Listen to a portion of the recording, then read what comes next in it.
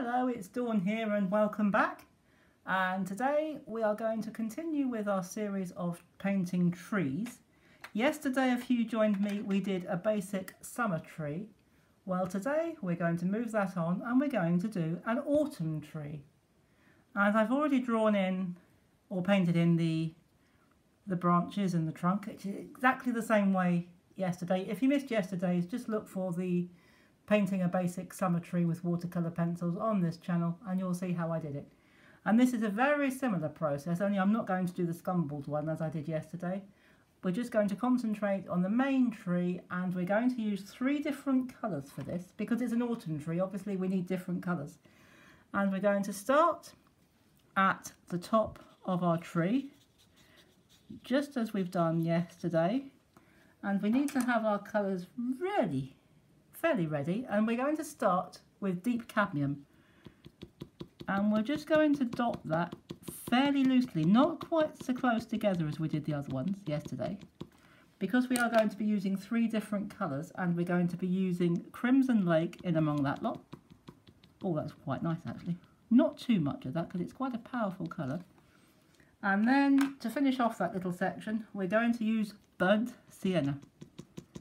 So we're going to stipple that in. Oh, isn't that beautiful?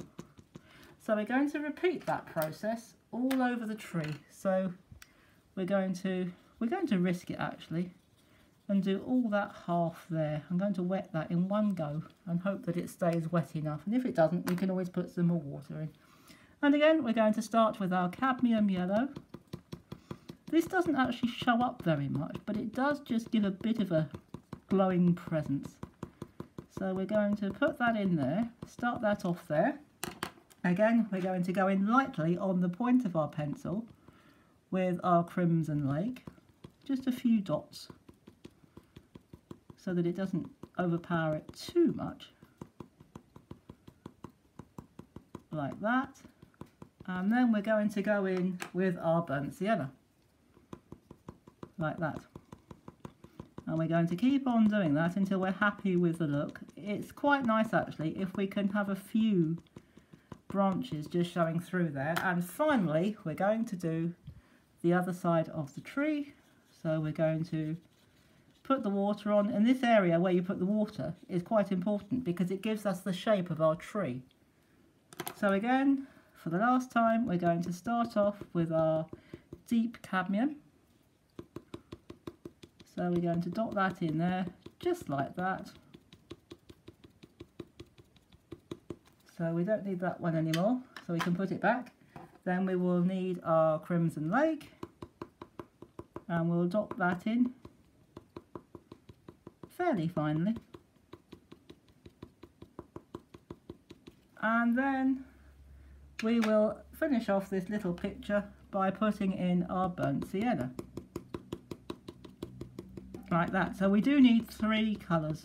Any more I think would overcrowd it.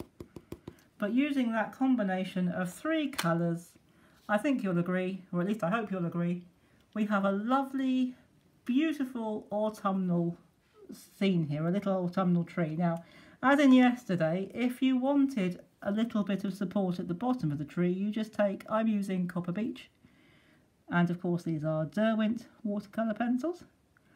And we can just put in a couple more branches at the bottom just to support it. So I hope you've enjoyed this demonstration of our autumn tree painted with our Derwent watercolour pencils.